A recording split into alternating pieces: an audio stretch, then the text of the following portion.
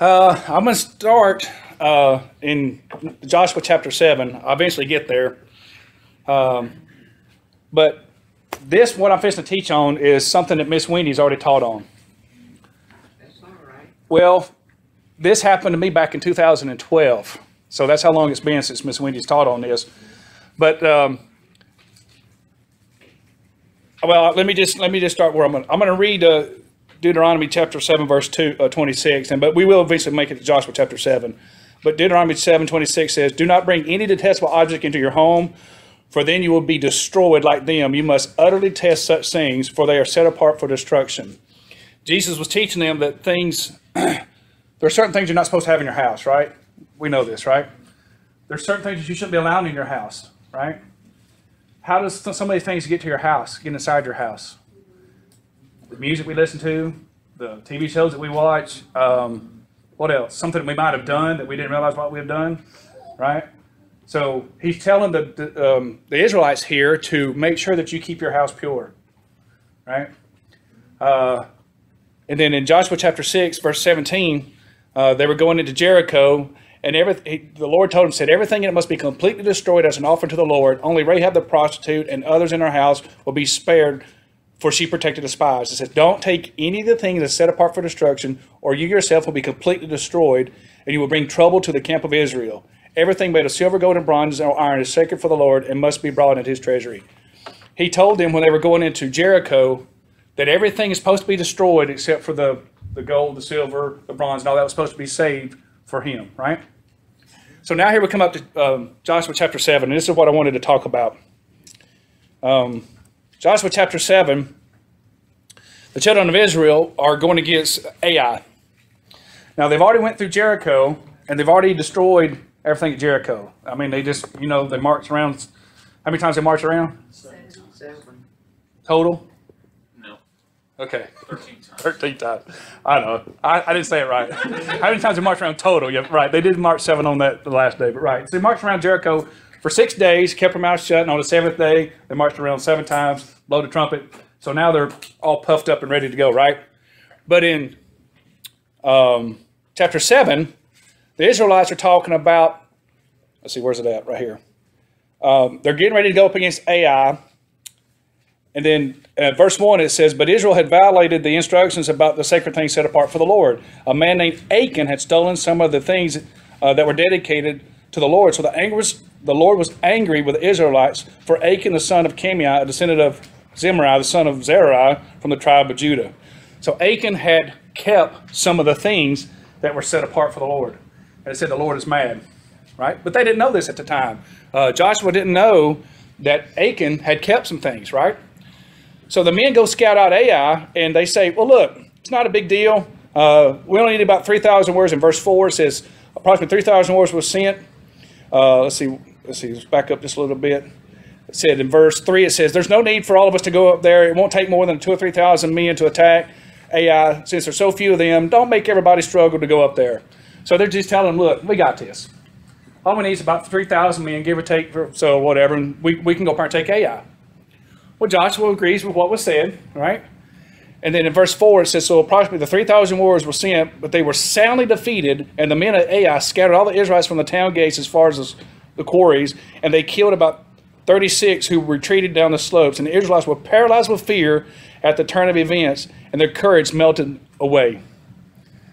They just got their hinds whooped, right? But they were all puffed up and ready to go because they thought, no big deal. They said, all we need is about 3,000 men. No big deal. We got this. So now, Joshua's, in this right here, at this particular verse, Joshua's wanting to know what happened. In Joshua chapter 7, verse 6, right? He starts talking to the elders. He's like, "What happened?" Right? He's like, "What the world's going on? I thought we had this thing under control," right? Have you ever tried to do something and thought you had it under control and the Lord says, "Eh"? You ever try to step out on your own and not consult with the Lord and the Lord goes, "Eh"? Right? Or has the Lord told you to do something and you didn't do it and all of a sudden, "Eh"? It happens to you, right? So, is it important to consult with the Lord? Yes. Absolutely. Why? the one that made us. He's the one to give us a guidance and direction. What did you say, Bill? He's the one that made us. He's the one that made us, right? Does he not know the end from the beginning? That's right. Does he not know how to get us from point A to point B? All right. Does he not have the roadmap for our life? Yeah. Right? So does he know where he wants you to go? Right? All right. I'm going to tell on some of us, but some of us men, sometimes you get lost. Yeah. And you're trying to drive around. I got this, baby. Just pull over and ask direction. No, I got this. I'll GPS it. No big deal. I got all this smart technology, all this other stuff, and I'll get there. 2 hours later, if you'd have just stopped and asked for directions, how fast would you got there, right? Shelly, just pull over and ask. Oh, I get it. I'll eventually get there. I might not have got there as fast as I could have. But it's the same thing, right? If I'd have just consulted with Shelly, or if I'd have stopped and asked for directions, it would have been that much faster, right? Or if I'd have stopped and asked the Lord, right? But I got this, right? I can get there. I got this under control. So he knows the end from the beginning. He knew that this was fixing to happen to you. He knew that you were going to get that job, just like you were talking about. He knew that these things are going to come in our lives. He knew that you were going to run into Shelly at Walmart. And that y'all would have to have this little conversation with each other anyway. She's going to ignore me. Anyway, they met at Walmart. Shelly walked by like this right here. Anyway, telling on you, I'm sorry. But, so he knows where we're going, right? Right? So anything that happens to you, is it a surprise to God? Huh? Not to him, right? He knew this was going to happen. He knew that today on July 19th, that I was going to teach this Sunday school class. I didn't know that. If he'd asked me 5 years ago, I said, no, I ain't. If he'd asked me 6 months ago, I said, no, I ain't. No, ma'am. No, sir. Not me. No. But God had been preparing me to be here today, right? Because of the things that have been happening in my life for the last 2 or 3 months, my, attitude towards this whole teaching ministry, everything else has really shifted. 6 months ago, I was not the right person to be up here. I just tell you. I was not. Thomas had a lot of stuff going on inside here that Thomas had to deal with. But today, I can tell you I'm supposed to be up here. I know it for a fact. I know that for a fact. Because I can look back over the last couple months and I can see how God's done this, He's done this, He's done this, He's done this to get me to where I am right here today. Right? So it's a good thing when you know you are where God has led you, right? When you know you're walking where God has divinely led you. It's a good thing. Why? Because that's where your protection is. That's where your provision is, right? That's where if God has got you in the palm of His hands, then what can really come against you? What can really happen that God doesn't already know about? Right? So when you experience, put whatever you got in that box, when you experience this right here, God goes, I knew that. I knew that was going to happen. God knew Jeremy was coming in on that day. He knew that. You didn't know that. We don't know that. We don't know when Dalton's coming in. We don't know when, gosh, I just forgot your son's name. Matt. We don't know when Matt's coming in. But God knows it. Oh, yeah. Absolutely. So do we quit petitioning God? No. No. Do we quit asking God to intervene? Absolutely not. Do we just let God just do whatever God's going to do and us just sit idly by? I guess you can. But you're probably not going to get what you've been believing God for. Right? If you're not believing God for the big things, then He's like, well, you must not be too concerned about it. Right? How many's prayed to God? You don't have to raise your hand, but how many's prayed to God about those things that are on your heart in the last 24 hours? How many's actually sat down and fervently prayed about those things that are on your heart? Don't raise your hands. Okay. Well, okay.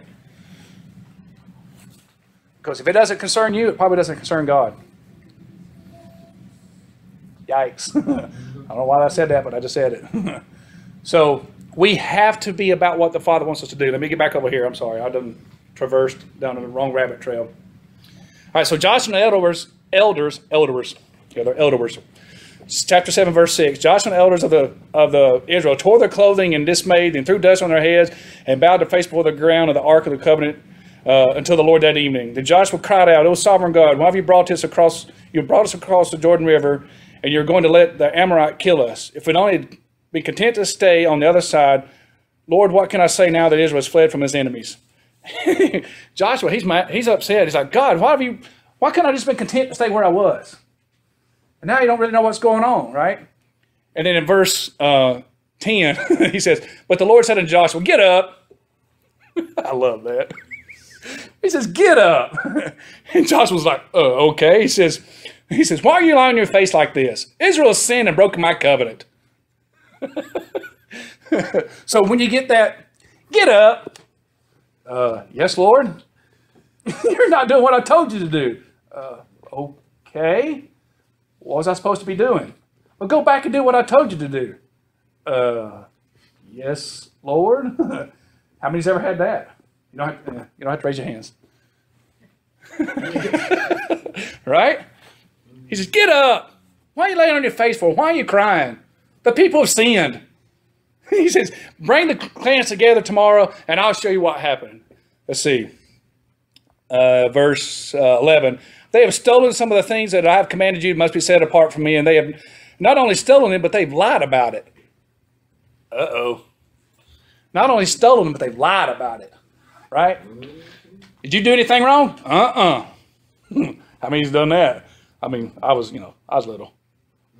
I might have been a little bit taller. Did you do that? Not me. Right? So look. Let's see. Verse 12. And that's why the Israelites are running from their enemies in defeat. For now the Israelite itself will be set apart for destruction. I will not remain with you any longer unless you destroy the things among you that were set apart for destruction. Says you got to destroy those things. Wait a minute. That don't sound right. You've got to get rid of those things that I've set apart for destruction. I'm going to jump on down to verse 14. It says, in the morning, present yourself before the tribes, and I'll point it out. Now, right here, let's get down to 16. So, 7:16, it says, Achan sinned. It says, early the next morning, Joshua brought the tribes of Israel before the Lord, and the tribe of Judah was singled out. Now, here's Achan, and he knows something's wrong. Right? And the Lord says, I'm gonna single them out. You'll bring everybody before me, and I'm going to single them out. Right? So, you imagine how Achan feels right about now. He knows something's wrong. But he doesn't stand up and say, I'm the one. So you got 12 tribes of Israel, and he called it the tribe of Judah. He goes, ooh, that's my tribe. Right? So it goes on down, and it says, let's see. Then the clans of Judah came forward, and the clan of Zerah was singled out. And he goes, ooh, that's my clan. So God's trying to give him a chance to say, it's me. Right? But Achan keeps quiet this whole time. Called out Judah, called out Zerah. All right. Then every member of Zerah's family were brought forward by person, and then Achan was singled out. You imagine having your brothers and whatever were stand beside you, and they're going, nope, nope, nope, nope. And you're about right here. Nope, nope, nope. Then he gets to Achan, and Achan says, yes, I'm the one that done it.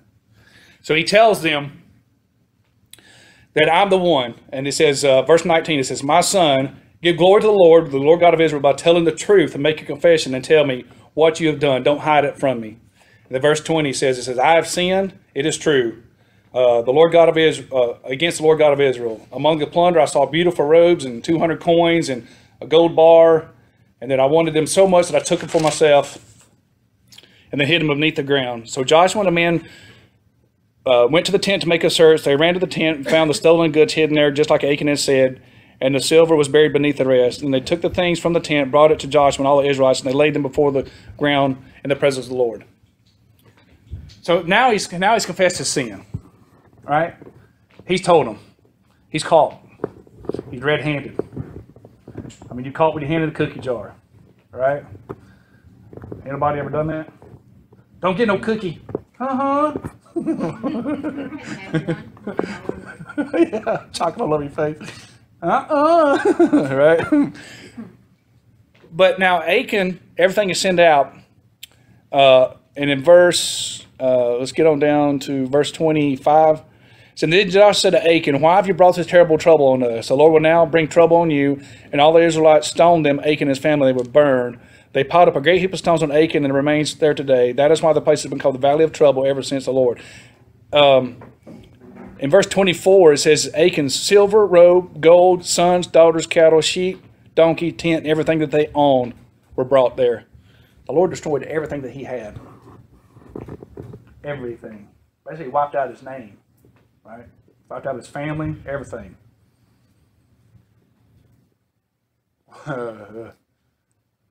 What if God treated us that way today? How many of us would still be here?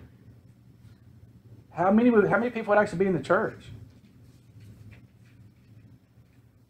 Now, we might not have stolen something and done something like this right here, or take something that was set apart for the Lord, but we've done things that are wrong, that are sin against God, right? How many of us would still be in church today? I wouldn't. Miss Ella would. I think he'd still be here, wouldn't he? You hope so? Right. So here's a story I want to tell y'all. Wendy taught this. It was back in 2012. It's probably back in early January timeframe. And when she taught this story, I had been praying to God would show me the things in my life that don't give him glory or that I need to take care of. And I was working the door greeting, and then another gentleman had said that he went to a hardware store and paid for a screwdriver that he had stole back when he was a teenager. So all this is going through my mind about the story, about Achan, about getting the things out of your closet that you might need to get rid of. And then he tells a story about paying for a screwdriver that he'd stolen when he was 16 years old. And the Lord reminded me about some baseball cards. When I was 16, I was a thief. Shock. Sorry. It's true. It's true. But I wasn't in right standing with the Lord. I thought I was going to heaven, but I really wasn't sure. I was raised in church, but you still, it was just kind of a gray area for me. But at the time, the fruit was not there. I'll just put it to you that way. And I worked at J&M Foodland in Boaz. And then at night we would close, and we would get boxes of baseball cards in by the box full. Now I'm talking about the little package, I'm talking about the whole box. And the manager would go to the back, and I'd grab a box and just walk out, put it in my car, come back in, and carry on like it was nothing. I stole 6 boxes of baseball cards like that. And I just told my mom and dad that I was working extra, made a little extra money, and I was paid for them. So here I was a thief, and I was lying about it. And the Lord brought that part of my life back to my remembrance. He said, you got to make that right.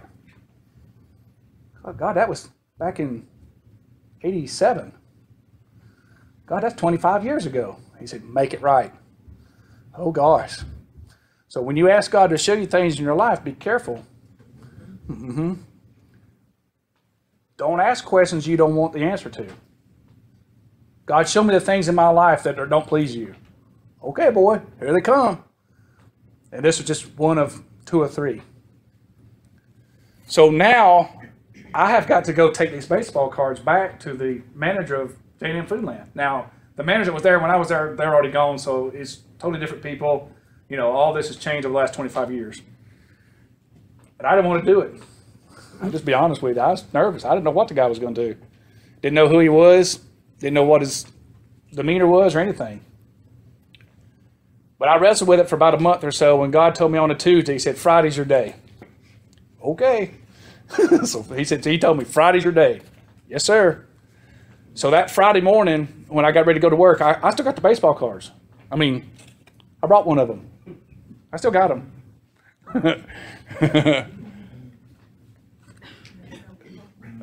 Huh? Now, hold on. I made it right. Hold on, I'll tell you. I still got the baseball cards. And I took the box of baseball cards with me when I went to the store. Walked in and told him I wanted to meet with the manager. He said, well, he's in his back in his office. I said, okay, I know where it's at. Tell them how big the box is. Oh, yeah, the box is, It's a moving box. that's a big moving box. It's a good 2 foot by 2 foot, just full. I'm talking full of baseball cards. So I didn't have them with me when I walked in, but I had them in the truck. So I got to talk to the manager. When I get back there, the manager had one of his workers back there, and I said, Kelly, can I talk to you for a minute? I don't think I knew his name at the time. Well, maybe I did. I don't remember. Can I speak to you? And he said, sure. And he asked the gentleman to step out. Now, here I am fixing to tell this guy what I did 25 years ago, and I have no idea what's going to happen. But I'd already made up my mind. Lord already told me Friday was your day, and you got to make this thing right. And no matter what happens, now I'm going to put on my big boy pants and just take the consequences, right? I'm going to step up and do what God has told me to do. So I began to tell the gentleman that I used to work there back in '87, and that I was stealing baseball cards, and he didn't really say anything. And I told him how I was doing it and everything else. And I told him that the Lord had spoke to me and told me to come back and make all this right. And he said, amen. And I went, oh, thank you, God, he's a Christian. Oh, God. He said, amen. And I was like, whoo, okay, there might be mercy. Oh, God, there might be some mercy here. But I didn't know if I was going to get called the cops. What is the statute of limitations on, stolen property? I don't know. All this is running through my mind, and that's why I didn't want to deal with it. But when he said amen, he said, well, what do you want to do? I said, well, I figured they're about $20 a piece, give or take. And I got 6 boxes, so I figured it's about $120 what I owe the store. And he told me, he said in his 30-plus years of grocery working, he said he's never had anybody to come back and do something like that. He said it just floored him. He was just like, wow, I mean, you're really doing this, But to the people who don't understand that, it's a very foreign concept to people, right? I mean, you walk back at somebody that you told them, called them a bad word 25 years ago, and the Lord told me I got to tell you I'm sorry. Dude, I don't remember you even telling it to me. Well, I remember, right? I remember saying it to you. And that's where God had taken me. He said, Kelly didn't really know what to do. So he said, all right. So he went up to the register. He did all the math and figured it up and rang them up for me and gave me a receipt for the baseball cards. I said, here, you can have the baseball cards. I got them in my truck. He says, no, you keep them. I said, well, I'm going to throw them away because I don't want them. He said, no, you keep them. You paid for them. Okay. I got the receipt. It's in my box of baseball cards, and it's marked March 16th, 2012.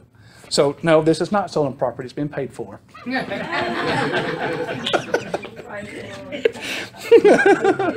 Oh, and why am I telling you all this stuff, right?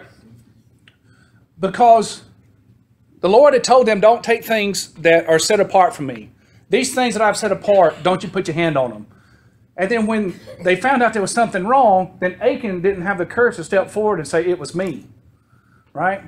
So ask God what's in your heart that he needs to deal with. Now, don't ask God if you're not willing to do what he tells you to do.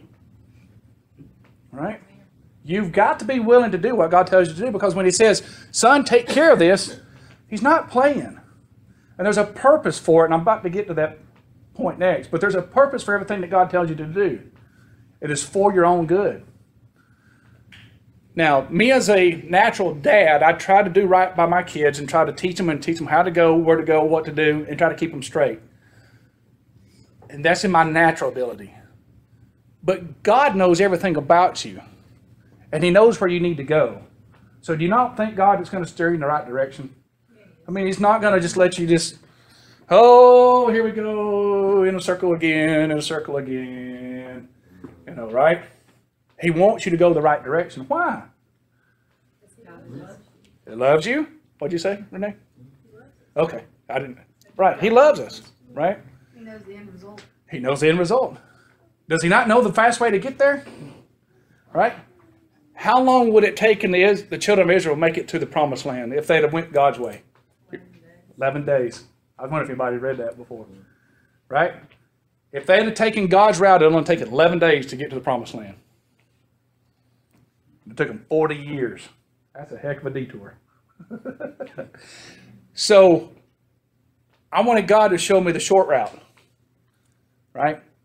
Get me there as fast as I can go, because he said he turned them around because for fear that they wouldn't know how to fight. He knew what was in their hearts, and if they had went into the promised land, they'd had to fight, but they didn't have the courage to fight. So he actually took them a different way on purpose. But then they murmured and complained, and that's what started the whole 40 years, right?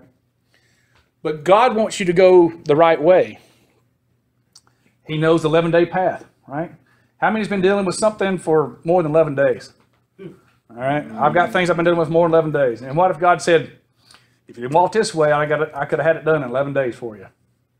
Now we look back and go, gosh, if I'd have got rid of that in 11 days, that'd have been so much more glorious, right? Than walking around the mountain, 40 years, 40 days, 40 minutes, 40 seconds even. Ugh.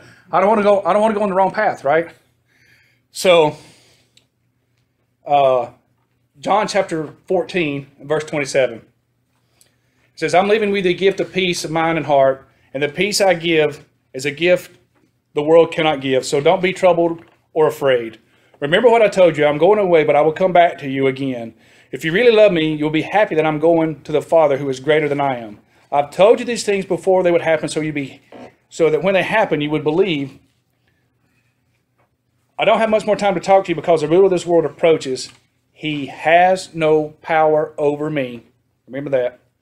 But I will do what the Father requires of me so that the world will know that I love the Father. Come, let's be going. Verse 30, he says, he has no power over me.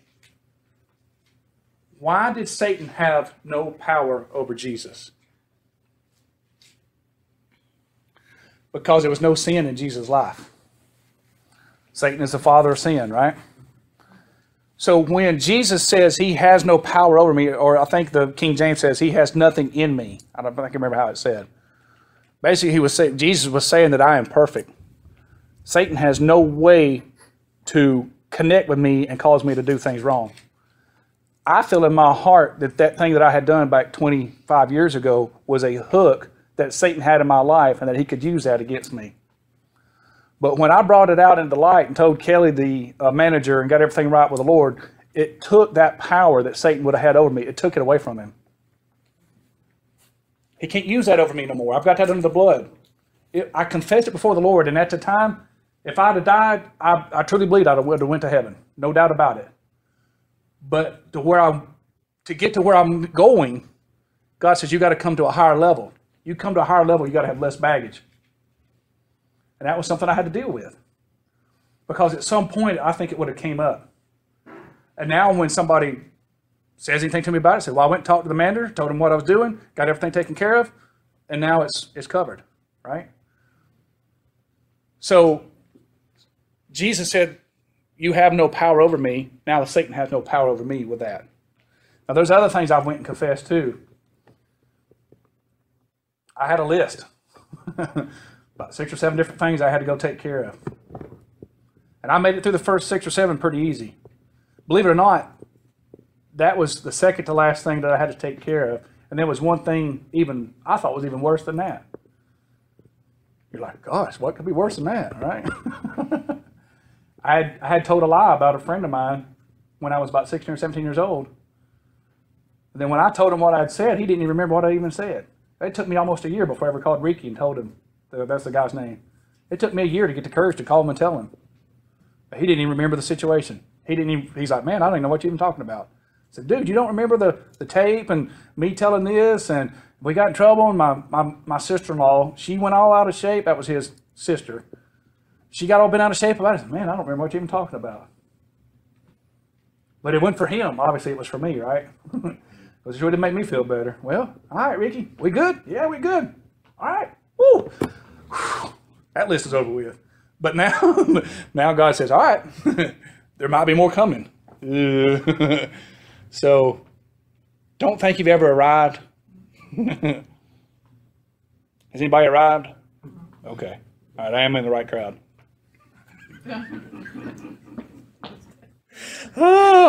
So he has no power over me. Remember that. That's what Jesus said. He has no power over me. And as long as we're walking in Christ, Satan will have no power over you. Right? Whatever he brings your way, I don't care what it is. I don't care what type of hell he might bring to your household. He has no power over you. He has no power over you.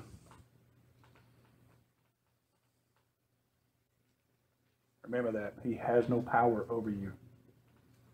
Confess that. He has no power over me.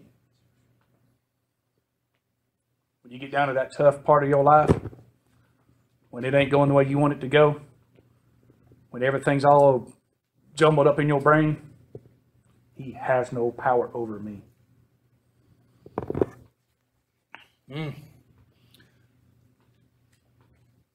You can have as much or as little of it as you want. You determine your walk with God. Sanctification, purification, and holiness. You can have as much or as little of it as you want.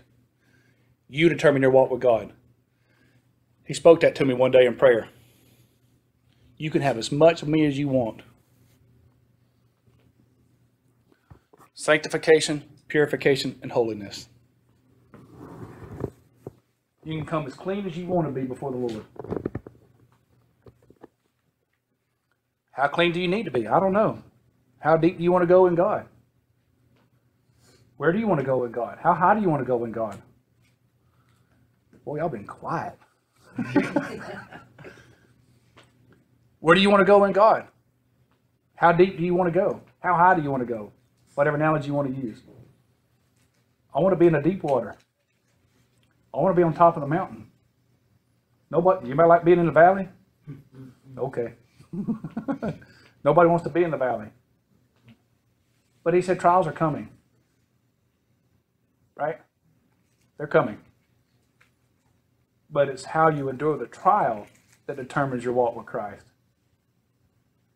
He said, Peter, Satan requested to sift you as wheat. But he says, I have prayed for you so that your faith would be strong. He didn't pray that the sifting wouldn't come. He said, I pray that your faith would be strong when the sifting comes. Yeah. We like that feel-good gospel, but this is the real deal. All right?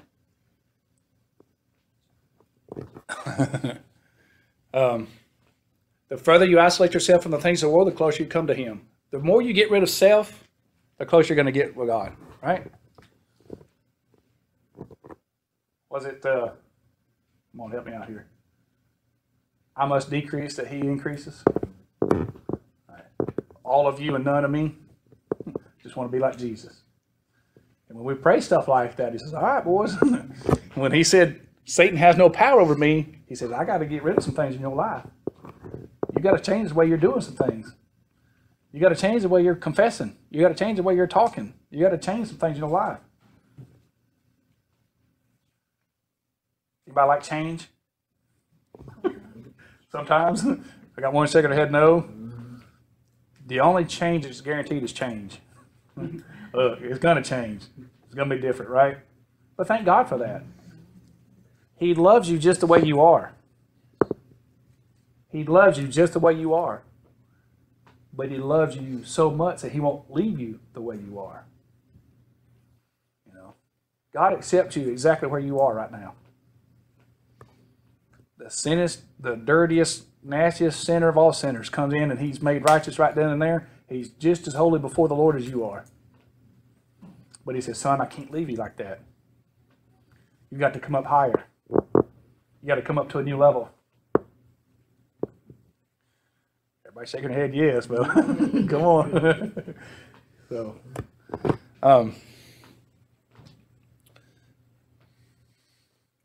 I will grant your heart's desire because your heart is turned towards me. I will grant your heart's desire because your heart is turned towards me. We're praying for all these things and we're praying whatever it is. But if your heart's desire is the same thing as God's desires, then He will grant you the desires of your heart. If you got a God-like heart, remember we talked about the transformation? If your heart is transforming in the image of Christ, then He can grant you the desires of your heart because your desires are going to be pure before Him.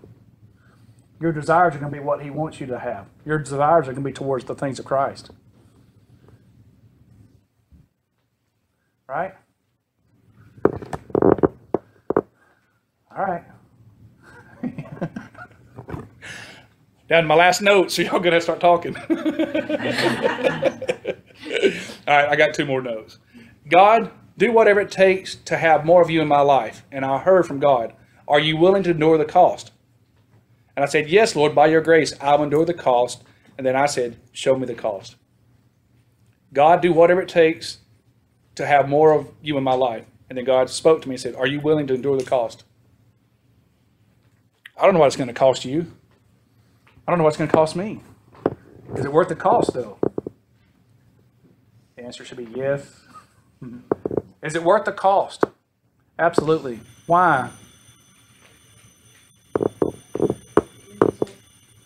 The end result. Because God knows what's best for you, correct? Is it worth the cost? Absolutely. Is it worth the whatever you endure, whatever you want to call it, to get to where you need to go in Christ? Is it worth it? Absolutely. And then Luke 11:35, it says, make sure that the light you think you have is not actually darkness. If you are filled with light, with no dark corners, then your whole life will be radiant as though a floodlight were filling you with light. If you are filled with light with no dark corners. I ask God about the dark places in my heart. Show me the dark places inside my heart. Yeah. Because I am not qualified to look at Thomas. Because I know how bad Thomas is. I don't even trust Thomas's judgment. Because Thomas might go, whoo, I'm doing it. I got this thing under control. And the Lord says, no, you don't. It's like Joshua said, get up. There's sin in the camp. Why are you laying down on your face for? I love that. God says, get up. What you laying down there crying for? I don't know. You're not doing what I told you to do. Yes, sir. You got dark places in your heart you need to deal with. Okay. Right? Oh, come on. It's not that bad, is it? I'm sorry. Anybody got any input? Come on, we got about 2 minutes left. You're talking about how when we come before God and we ask God to grant the desires of our heart, and we just pour it all out before God, and it's Yes, sir. total and pure and everything. Yes, sir. And God knows what we want. Sometimes the hardest question to answer is when, Yeah. because we want it yesterday, or we want it now. Right. We want it on our timetable. And we in our humanness are so screwed up and so messed up, we forget that our timing is not God's timing. Mm-hmm. And God's timing is certainly not our timing. Right. And I know in my life, I'm guilty of that. Uh-huh. I mean, I'm guilty. I've said to God, you know, I've waited long enough. I've waited. I mean, it's been past time, God. Why not? Right. Why not? When? Yeah. And only God can answer that for me. I can't answer it for myself. Right. So that's a matter of still giving it to God and trusting it. You got to. I mean, what other choice is there, Bill? There is no choice. I mean, whatever avenue can you take? What is another position you could actually stand on?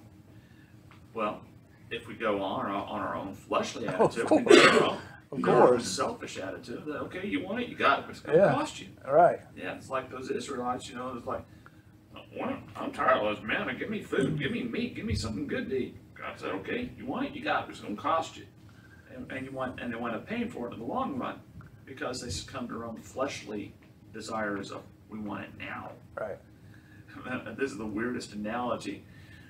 Remember Willy Wonka and the Chocolate Factory? Yeah. That little selfish bratty girl was wanting the golden goose. I want the golden goose now. Don't care how, I want it now. It's like, meow.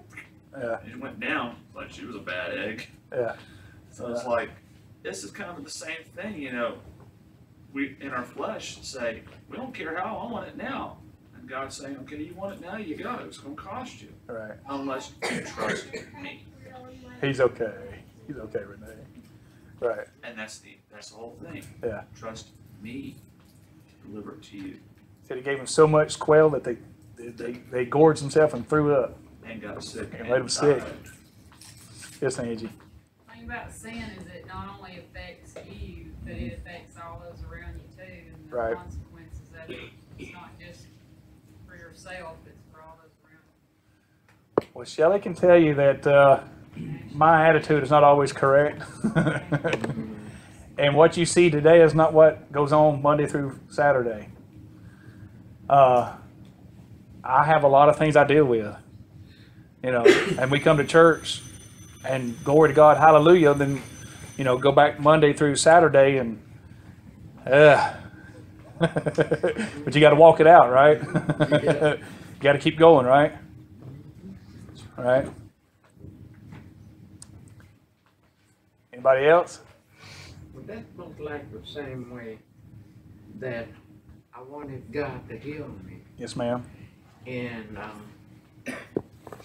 but I wanted right then. Yes, ma'am. And I just kept talking to him and asked him, you know, Lord, why this is me? Why is I gotta go through this? Why do I have to go through with it? And I just kept on praying and praying, and all at once I said, well, look, I said, I'm gonna put it in your hand, and it's up to you to do whatever you see fit to do. Right. And I thank God this day that I'm a lot better than what I used to be. Good. Good, Miss Ella. Anybody else? Well, Lord, we thank you for the word that's been deposited in our hearts, Father God. I pray, Father God, it goes in each and every one of us, Father God. It produces a 36 and 100-fold return, Father God. We thank you for your word. We thank you in Jesus' name. Amen.